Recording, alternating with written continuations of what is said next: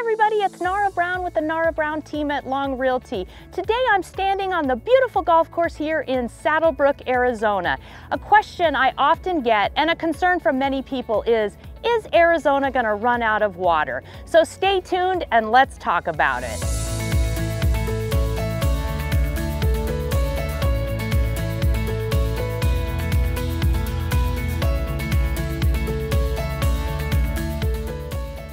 I understand people's concerns about water in Arizona, especially if you watch the national news, and most of it is about how Arizona is going to run out of water and it's going to be bone dry and the Colorado River is drying up and the lakes are drying up.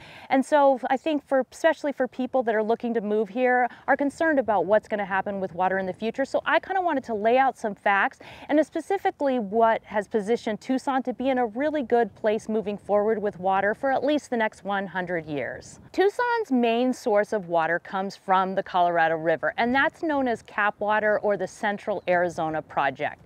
So the main concern is what happens if that water dries up, especially because right now we're currently using about 80% of our consumption is coming from the Colorado River.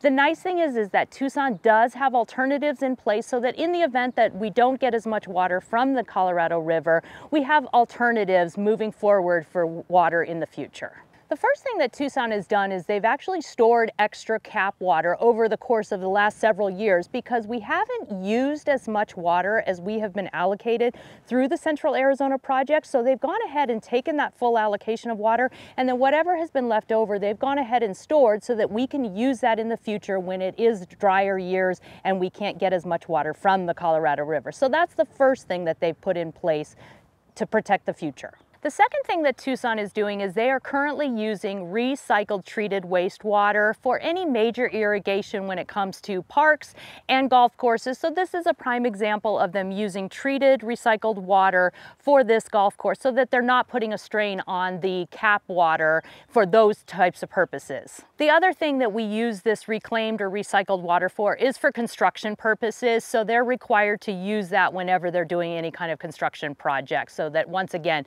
doesn't impact the cap water. The third source of water for Tucson is groundwater, and we actually sit on top of a large aquifer, and many experts say that that aquifer could supply us with many, many years of water.